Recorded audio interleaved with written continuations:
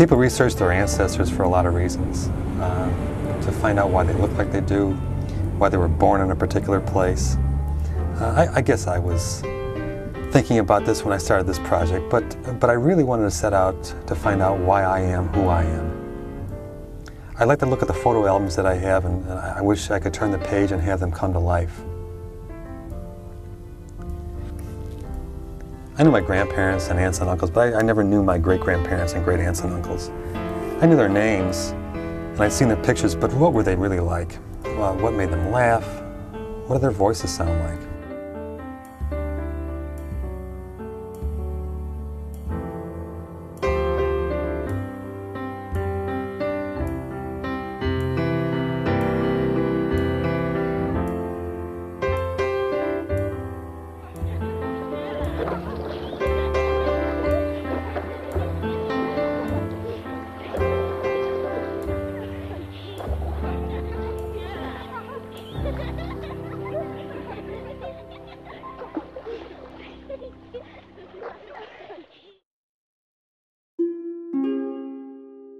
I found that my great-great-grandparents on my mom's side all came from Ireland.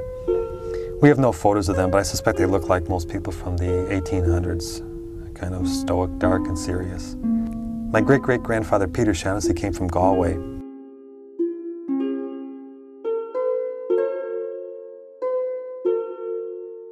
His wife Elizabeth came from Dublin. They came to the U.S. during the potato famine of 1845.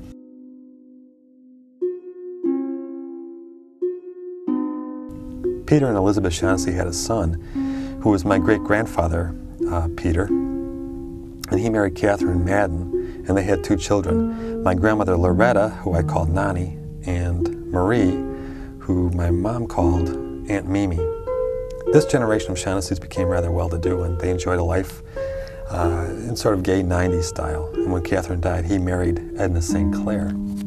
Peter was the president of the Chicago Bricklayers Unit for 20 years, from 1909 to 1929. He was a hard-nosed, tough guy who fought hard for the Union, and he kept them working. And there was prosperity throughout the whole country. But then came Prohibition,